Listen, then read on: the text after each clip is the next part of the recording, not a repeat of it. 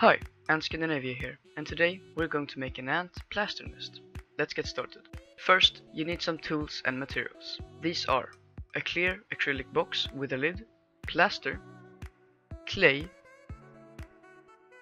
a bucket, and I'm going to use a Dremel, but you can use what works for you, water, and a cup. So we will begin by cutting in the lid. For that I'm using a Dremel, as I said. Use safety goggles when doing this, because the plastic will fly off the lid whilst it is in a molten state. And believe me, you don't want to get that on your skin, or even worse, your eye. Start by marking the area you want to cut out. Leave a ledge on all sides for the barrier to be applied on upside down. Start by drilling a hole in the center. Then widen that hole like so.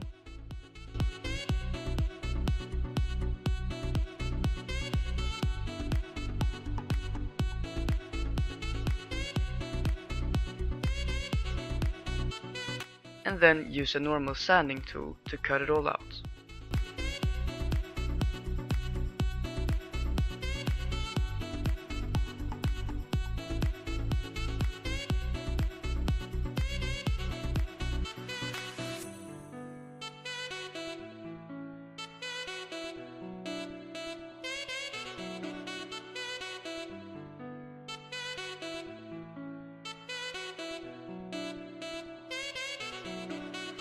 Lid done.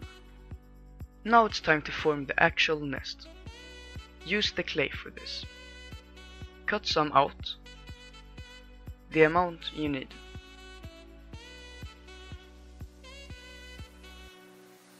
The rest of the clay, that is, if you get some leftovers, put it in rolls of plastic for it to be airtight and not to harden, so that you can use it again.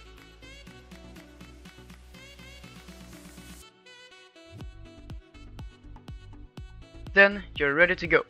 Soften the clay by squishing it, and then put it on the side where you want the entrance to be. Continue doing this to create tunnels and cavities all around the box. Remember that you're building the cavities invertedly. You aren't carving out the cavities. The clay formation you make on the side will be the exact size and dimensions of the finished product. So be picky about it. Make sure that all parts are wide enough for ants to pass through, and that all parts are connected securely.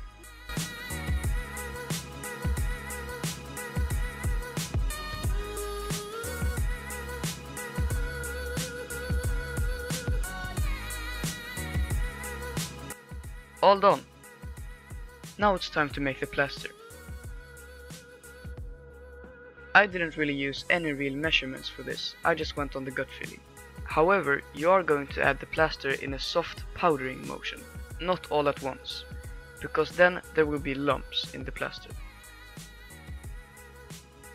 Also, you know it's done when it starts to form quote-unquote islands on the surface.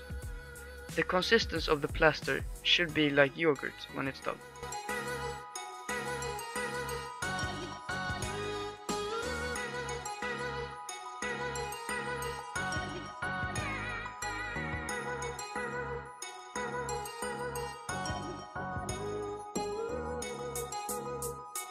See, the plaster isn't sinking anymore.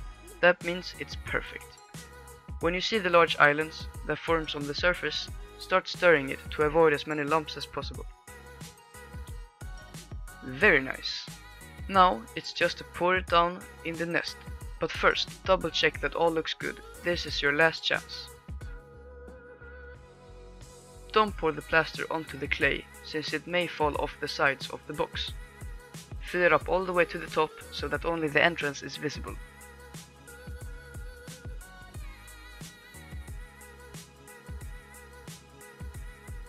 If you see little defects like this, that the plaster has seeped through the clay, don't worry, we can take care of that later. Wait a couple hours until it has dried a bit, then take it out of the container. This may take a while, but be persistent, you will get it out eventually.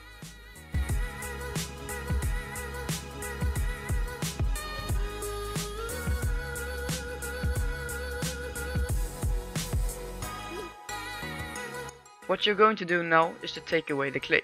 Remove it with caution so that you don't break the plaster.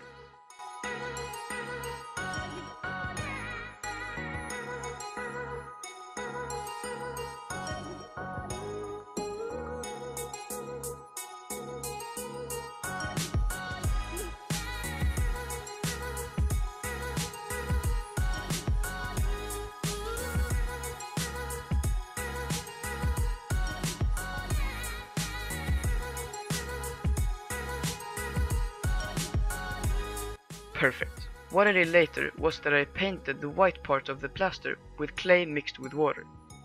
This creates a more natural feeling. However, when you put it back into the container, the beautiful brown paint will be scraped off at some places, unfortunately. But the cavities inside will look great.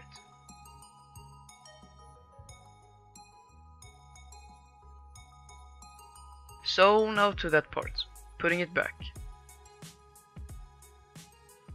When doing this part, you really want to be delicate so you don't break the nest or the box, but it is super hard to get it all the way down.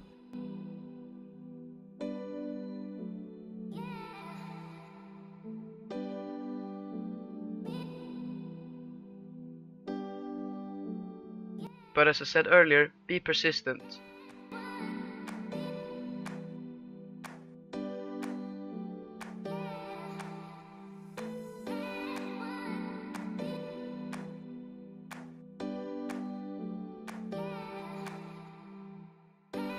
Now it's time for the decorations.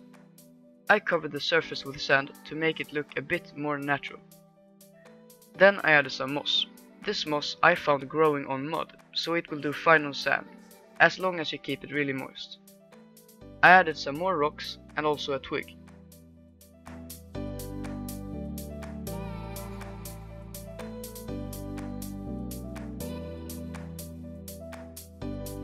And there you have it, a nice looking plaster nest for your ants. Apply the barrier on the bottom side of the lid to make it escape proof.